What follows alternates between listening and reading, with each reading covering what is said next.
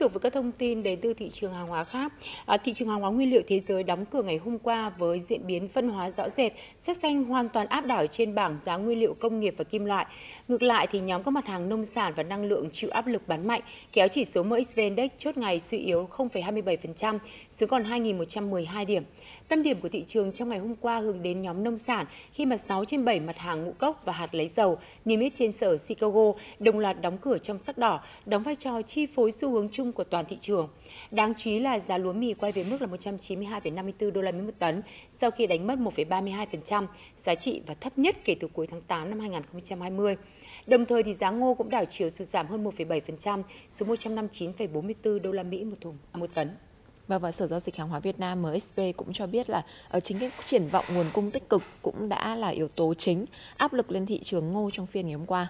Theo công ty tư vấn nông nghiệp tại Brazil thì tính đến ngày 26 tháng 7 vừa qua, tiến độ thu hoạch ngô vụ 2 của nông dân ở khu vực Trung Nam nước này đã đạt 91% diện tích, tăng từ mức 83% vào tuần trước. Con số này thì cũng cao hơn nhiều so với mức 55% của cùng kỳ năm ngoái. Đây là mức ghi nhận hàng tuần nhanh nhất kể từ năm 2013.